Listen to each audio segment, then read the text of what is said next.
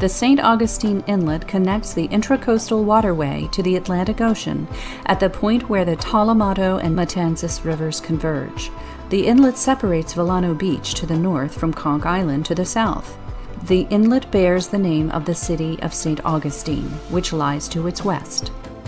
Currently the county seat of St. Johns County, Florida, it was founded in 1565 by Spanish explorers and is the oldest continuously inhabited European established settlement in the contiguous United States.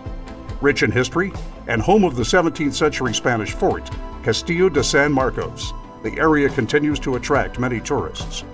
While the St. Augustine Inlet is heavily used by local mariners, visiting boaters should be aware of potentially hazardous conditions when wind meets current or in stormy weather.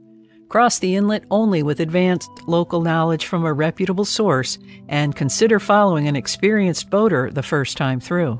The shallowest portion of the inlet is around the uncharted outside markers, which are moved frequently by the Coast Guard in response to shoaling to indicate the deepest areas of the inlet. Approaching from the north near ICW mile marker 775, pass under the 65-foot clearance Usina fixed bridge carrying Route A1A traffic over the Tolomato River. Keep the river's green-lighted marker 57A to port and the Villano Boat Basin Obstruction Day Beacon 3 far to your starboard as you head between Tolomato lighted buoys green 59 and red 60, where you turn sharply to port to go east through the inlet proper.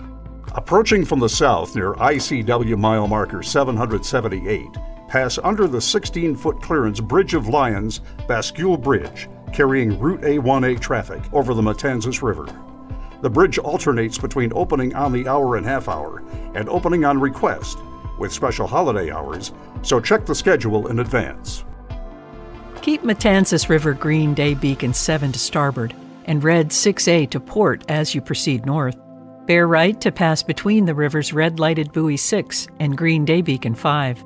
Continue northeast keeping day beacon 4 to port and then pass lighted red buoy 2A and go between red buoy 2 and lighted green buoy 1.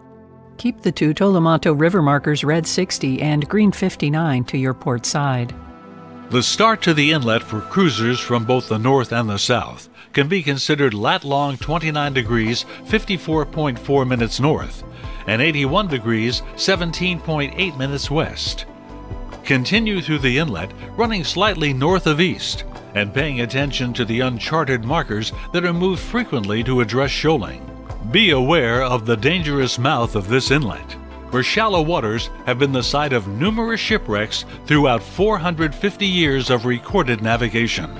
Continue all the way past the sea buoy, St. Augustine lighted red and white whistle buoy STA, before turning north or south to run in the Atlantic.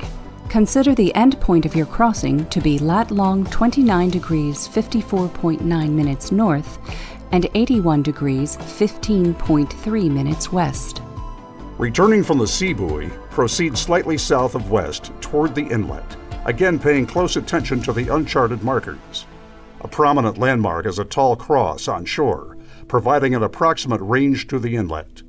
While marker positions cannot be anticipated, typically the north edge of the channel is marked by 5 red buoys, 2 through 10, and the south side with 3 green buoys, 3 through 7. Stay close to and south of the red markers. If returning to the north, run a sufficient distance past the tip of the beach to the north of the inlet channel before turning north into the ICW. Keep Tolomato River ICW marker green 59 to starboard when turning and 57A to starboard as you proceed back under the Usina Bridge. If returning to the south, the approach is roughly southwest toward the Castillo Large Stone Fort on the mainland.